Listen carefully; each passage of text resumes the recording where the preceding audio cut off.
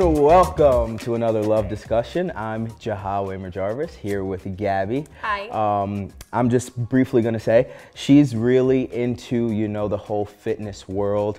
She's really kind of geared her life towards that whole realm of stuff, so I'll let her talk about that. Oh, cool. Okay. So yeah, no, I've been into fitness for a while. I graduated from SUNY Plattsburgh with my degree in fitness and wellness science. I'm a personal trainer, certified yoga instructor, Pilates, bar, do tons of fun stuff. I teach self-defense. I work at an all-females gym. I do my own personal training business. I train for pageants. I do modeling, which I train for that. So it's a fun time. It's fun. She's got quite the resume there. I know, it's very long. So anyway, with that being said, I know we've already kind of had a love discussion on fitness and I guess like positive self-image and whatnot. But having known you for quite a little bit of time, I kind of been able to kind of not necessarily go along your journey with you, but I paid attention and it seems like you've really kind of shifted gears and, you know, switched lanes and really focused on being into fitness and whatnot and caring about yourself. So I'd say that's like a big boost in self-confidence. Yeah. Yeah? I think so. The whole idea with the discussions themselves, we're just talking about things in life, things in human life that we can do or maybe change that will ultimately better us. Yeah. And then hopefully that'll help us go out and help the communities elsewhere and whatnot. So with that, I feel like with self-confidence, you know, it's a really important part of people's character. It's hard to kind of develop. Everybody's doing it every day. You're building every single day, trying to maintain it, but also continue building upon it to get to a point where it's noticeable that you are gaining that self-confidence. It takes some time. It takes some real introspection. And, you know, so, I mean, briefly, I want to hear what kind of got you into all of that. So it kind of starts back, oh my God, we're going back to like 2015 when I first applied for the Miss New York USA pageant. I did it as a joke, not a joke, but I didn't think it was real. And then they called me, I did the interview and I told them my whole backstory with my eating disorder and everything like that. And I got selected and I was like, oh, like there's no way in hell I got it. I got it. So I actually ended up competing. But my confidence and self-esteem like really boosted was because of a good friend of mine kind of like sat me down one night and he kind of really just like programmed it. And it's been like a journey like every day, like it's kind of like a struggle, especially with like social media and everything. Like even like in the modeling and stuff, like I walk fashion shows now and everything, but just like it's kind of hard sometimes because you're on social media and people are photoshopped, but at the end of the day you have to remember like that's not real life. And confidence for me comes from like if I do a heavier weight. Like my sumo deadlifts, for example, I did 200 I was so excited. My confidence in the gym went just like sky high. Which makes sense. I felt really jacked. No, that makes sense. But like, I want to just talk about that social media part because like, that's a big thing. That's a huge thing right now. Everybody's on it. And especially when you're doing something like what you do with fitness and whatnot, it's like, there's a lot of people out in social media that aren't realistic. There's things that you see that might seem ideal, but that's not your average kind of whatever you want to say, physique or something like that, or even I don't know how you want to put it, but it's not an average thing to obtain. So it's like for you to say what you're saying, it's like, okay, I'm glad you didn't gain like self-confidence from the social media aspect because that it's easy for people to kind of gain a false self-confidence through that because it's not about the confidence that's coming from it. It's more about like attention seeking, you know what I mean? So like for you to say it's getting a higher or like a PR or something like that when you're weightlifting, that's awesome. And good for you. I'm glad to hear. I was very excited. Absolutely. I was very pumped. Absolutely. So I mean that's awesome, but it's like you said, it's a never-ending journey. You know, you're not probably where you would love to be, but you're not where you were. Yeah. And that's a very important thing. I feel like personally, like that's why I can have these love discussions because it's easy to talk about things because it's not like we're having a lecture type of setting where I'm speaking at somebody or at the people at home watching and stuff like that. It's more like we're having a discussion based off of, you know, experiences and whatnot. And like, to be able to do that, I'm hearing your perspective. I obviously didn't know what put you and really drove you to do what you do, but to hear it, I'm honestly thankful that you shared it with me, but also it's awesome to hear what actually drove you, because you never know, you know what I mean? Yeah. And I think a lot of the times too is that people, like where you're saying with social media, I think just like, because I do like shoots and stuff, and like, I mean, we kind of are like same age group, but like even like the generation or like kids younger than us, like they see these people on TikTok and Instagram, and I've told like my little cousins, for example, like that one photo that you see, that's out of like 100 photos where I'm not posed right. And that's why where people are like, they get the confidence from social media. It's not real life. Like to me, the biggest confidence booster is nothing like about my looks. It's all about someone says, you have a good vibe. That is the biggest compliment to me. Absolutely.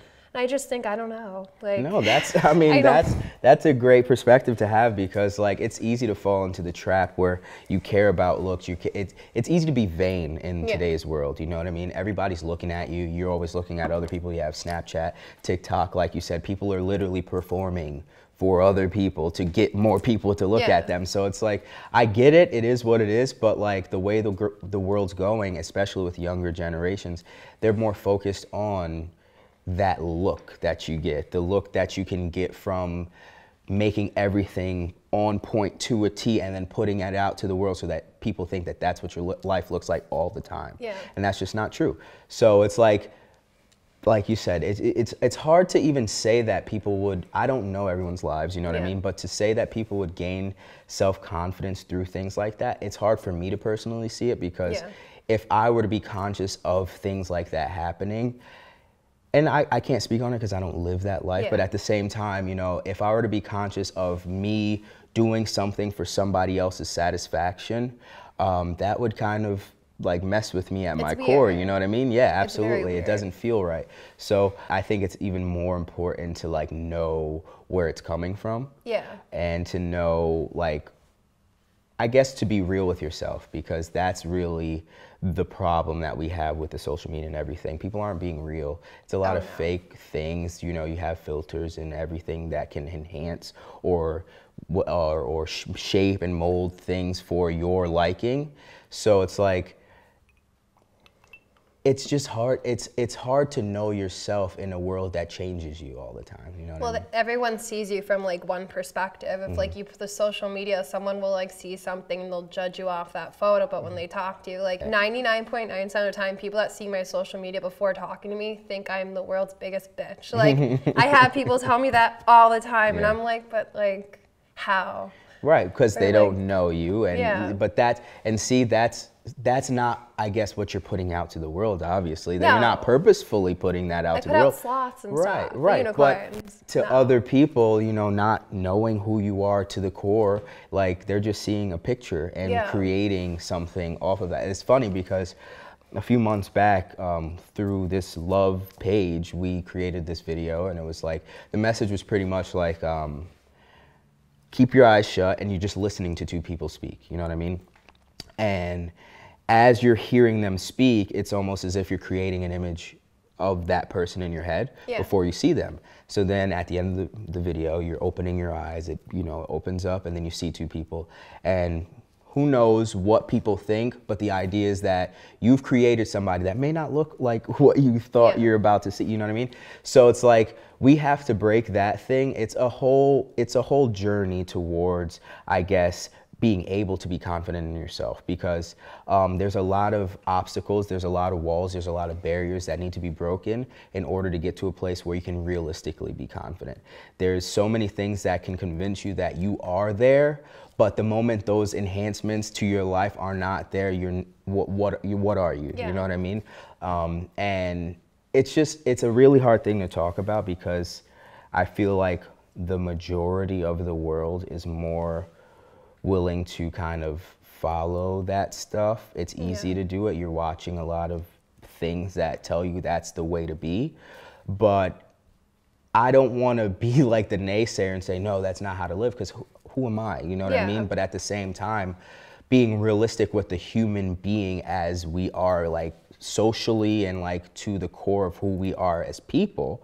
I just don't think it's beneficial to the progression of who we are as people. No, I think with all, like, what was the movie I just watched on Netflix? The Social Dilemma, they even go into it now, like, and they, like, Joe Rogan too, they do a whole thing, like, since well, they don't say Instagram exactly, but I think it was 2011, the mental illness and, like, body dysmorphia and anorexia skyrocketed up to, like, 60%. Absolutely. And it's just disturbing, not disturbing, but, like, I have so many friends, I'm not gonna, that, like, I've done pageants and stuff, and they make their lives seem like this huge, amazing thing. In the end of the day, like, it's not that. Even, like, for, like, my Instagram, like, I try to show, like, I am a positive person, right. but I have my days. Like, life knocks you down, but you have to be real.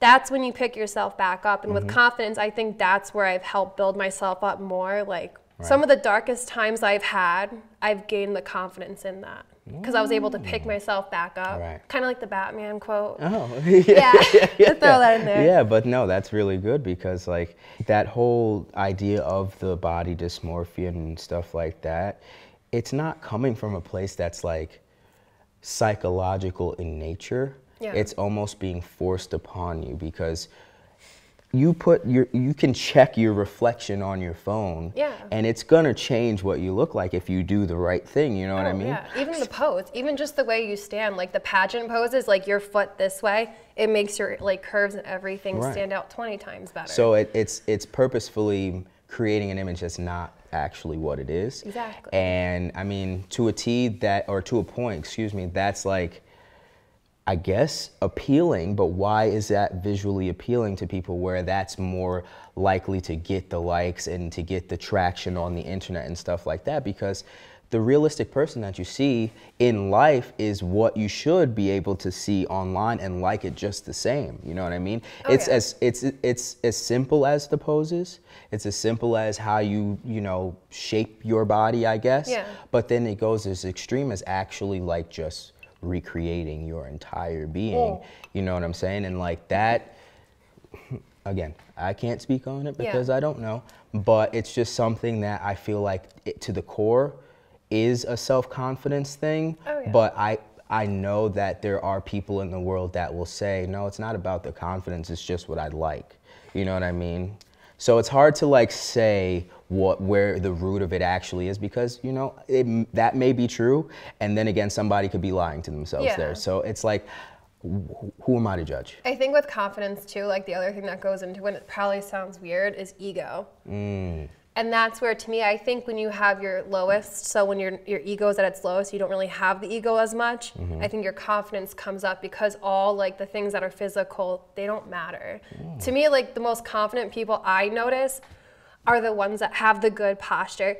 Not about the clothing brand they have, it's how they carry themselves. And I guess this sounds probably weird, but like, over the past few years, the most confident people are the ones that go out and help others, are the ones that, like, smile at someone, that, like, hold a door open even for people. To me, like, it's like common courtesy type of stuff. Like, you're being selfless in life. It's not about you necessarily. No, that definitely makes sense because it's not really doing things for you. You're doing things that you can do for others, which I get, that comes along with the I love that.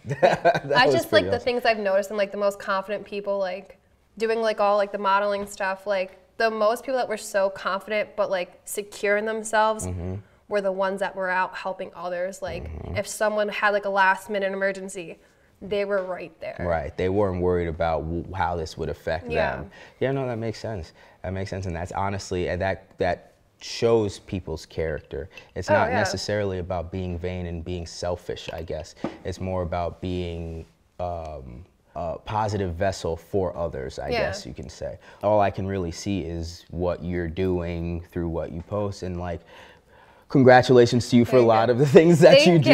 There was a lot of dark stuff that, I mean, like, not to be, like, depressing, but, like, like, I think, like, the other day I shared something on Instagram because, like, someone was like, oh, your life is so perfect. I'm like, no, it's really not. Like, I just put my dog down. Like, the person I was, like, in love with broke my heart into shatters. Like, and it's like, because you see all these Instagram people, like, post, like, all these happy things, like, people in our normal day lives posting only the highlights.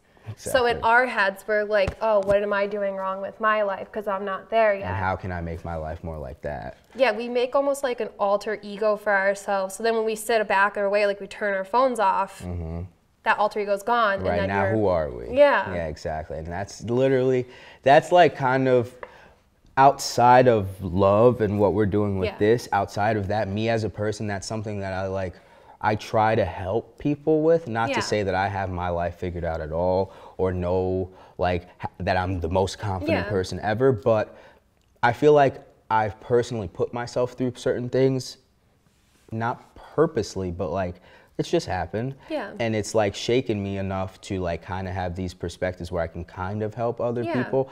And when, you know, you hear people saying these things about like, your life's perfect online. Like I kind of relate because I was in a position where people were just like, you know, goals and stuff like that a lot of the times. And it's just like, but why? Because there's a picture there. You know what I'm saying? And it's like, what makes this goals? Just the way it looks? Like, you know what I mean? So it's hard because people do a lot of comparison and people want to be, I don't want to say people want to be other people, but it's like, it's kind of, you know, people will look up to certain things and certain people in like social media or like pop culture that, I don't know, they're like super rich or like, you know, famous or for whatever reason they're looking up to them. I have a few people that I look up to that I'll probably never meet. Will Smith, yo.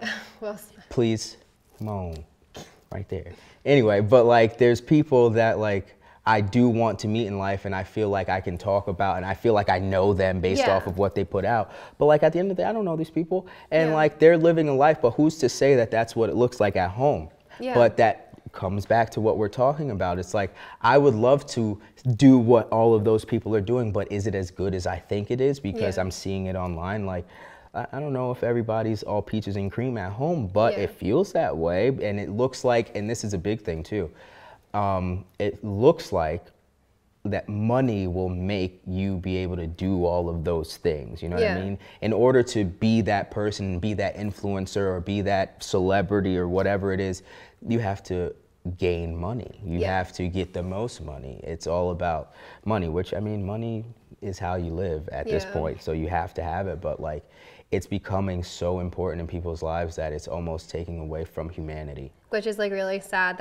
I don't have friends that are like that, but I've been in conversations where people only talk about the expensive things they have, and I used to be like that until a few years ago when the one person passed away, and after that I realized no amount of money in the world can bring people back, and like it's time that's important, not money. It's the memories, it's the things that I guess it's the things that are intangible. Like money will get you things that you can grasp, things that you can attain.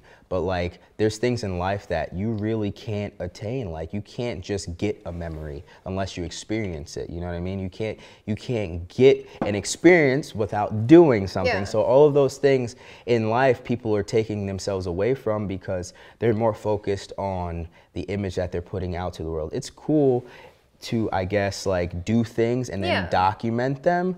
Like people do that all the time, but when you're not doing the thing, but you are making it seem as if like, you know what I mean? Like making it seem like way better than it actually absolutely is. Just like creating an image for your life. Like you said, an alter ego, another persona. It's a facade. You know what I mean? It's just like a storefront. This little storefront here can look a certain way, but on the inside, it could be a huge warehouse. You don't know, but it's what's created on the outside that you are thinking it is.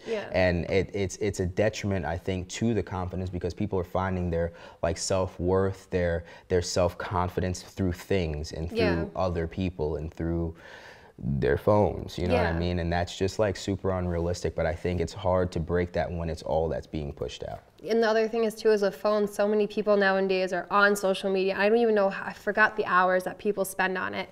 And those are hours, like this sounds probably like so old school, that they could be using to build their character or like finding hobbies that they're passionate about and doing like even like painting, I don't even know, but like anything. I couldn't imagine growing up, like I couldn't imagine being 18 with TikTok and everything. I would not be into I'd probably be into fitness, but not the way that I am. Like, and it just kind of scares me a little bit. You'd be doing fitness for TikTok.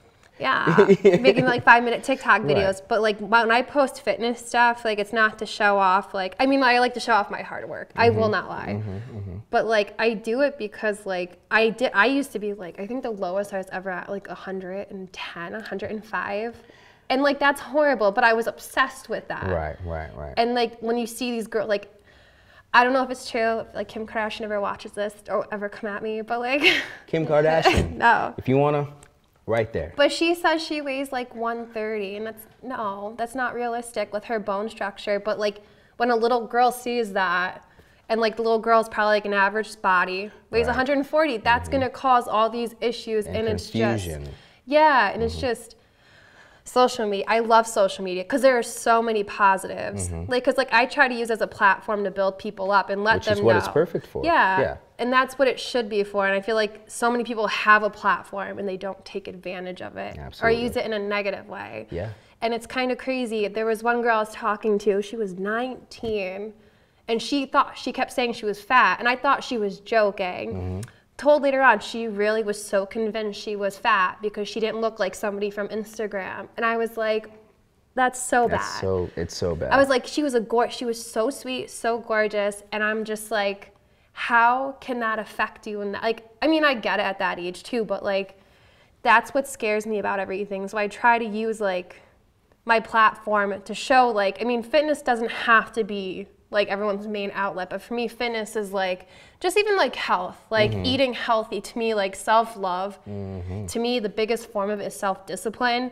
Not being like completely strict with everything, but eating the right foods because I love myself. Not trying to like look like the girl in the magazine, but I'm doing this because I love myself, to want my body to work a certain way. And I'm not always comparing myself to that. Like I'm not doing this for that. You know what I mean? It's hard not to be. I used to be like 1,000%, but I think there's such a mindset that needs to be like twisted or turned. It's just getting the people to like see that. Getting people to, I guess, like buy into it, but it's like they've already bought into the stuff that's already out there. So it's like exactly what you were saying. I'm glad you said the story about the girl because like that's so common, and especially like we were lucky enough to not necessarily have the TikTok. We had Vine. We had Vine, but it was more like being funny. But Vine was awesome. Yeah, it was awesome. And it was a good platform for people to do very cool things. And now they're super famous and whatnot. But like, you know, it's like that shifted. Like even Instagram back, I was talking the other day. Yeah, we were talking about Instagram, and it's like the origins of Instagram and what it used to be.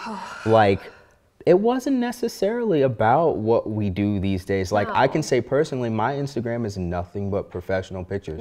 And I did that purposely because like, for one, I wanted to like rebrand myself personally, but I like the way they look and I don't want to change it. Yeah, exactly. So it's like, but back when I first had an Instagram, when I first made it, I think in high school, I might have taken a picture of this water or something and said, look at how cool the frost is on the glass, you know? But like, that's how innocent social media used to be. And it became something where not only can you monetize it, you can create a whole new person for yourself.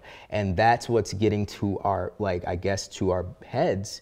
And it's easier for people to buy into that because it's appealing, you know what I mean? Attention, money, all those things are good. Well, it's instant gratification. Like you post a photo and like you get one like, it automatically releases some type of it makes you feel better, but only for that moment. So you want to keep doing that. And then it creates emptiness later on. Exactly. So you're always trying to fill that void by continuing to do whatever it is that you're doing, whether it's posting or whatnot.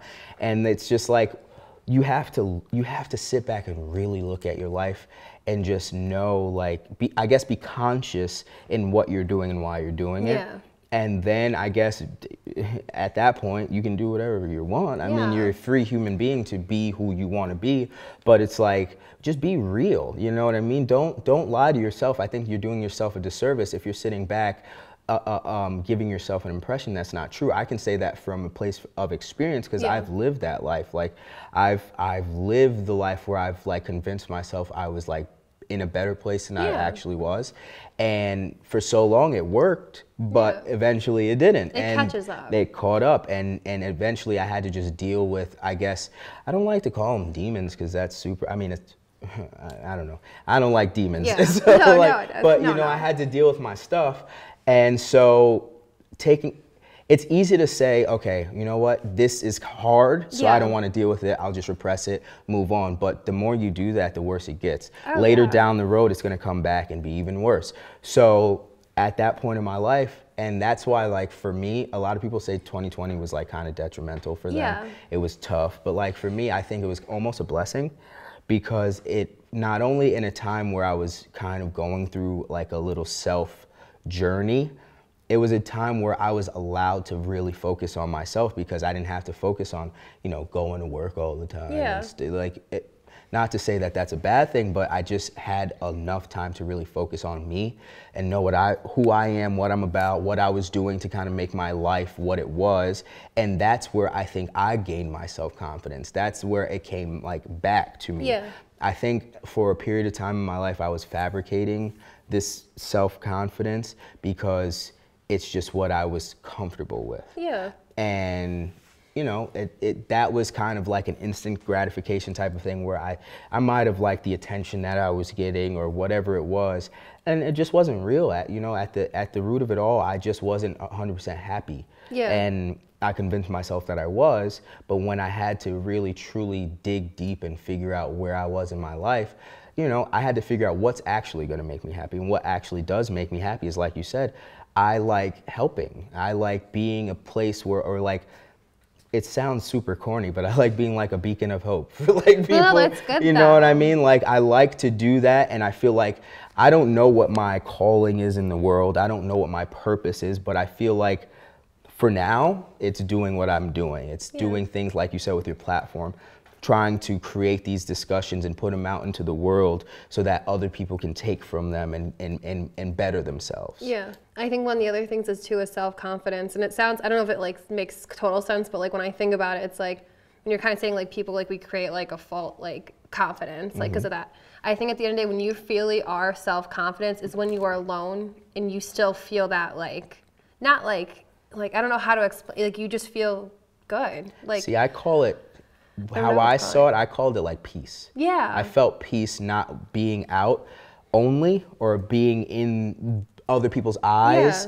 I feel peace within myself. And no matter what, it doesn't matter where I am, what I'm doing, what happens, I've gained an inner peace that doesn't get disturbed at this point. You know what I mean? No matter where I'm at and what I'm doing. And that's what really showed me that no, I'm not where I want to be again, but I'm in a much better place mentally. I'd say even physically. It helps when, it's weird because confidence is not like something like you can hold.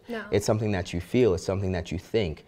But in turn, what it did for me is it made me feel just within myself so much better physically that I'm able to like sit up a little taller. I guess that's kind of what's supposed to happen. You know what I mean? But like, you know, like they say, you walk down the road a little taller as well. And like, I feel that without even necessarily trying. I feel like there's a lot of trying to be a certain way. Trying to be confident, and that's fine. That might be some people's way of getting there. But it's like, you'll know when you've gotten to the point where you're actually confident. You're no longer doing things for others. You're no longer doing things to get the instant gratification. It's just, it's what it is. You know what I mean? Life is what it is. I live by this little quote. It's Que sera, sera. You probably heard of it. That sounds really familiar. Yeah, I mean, so what it is what will be, will be.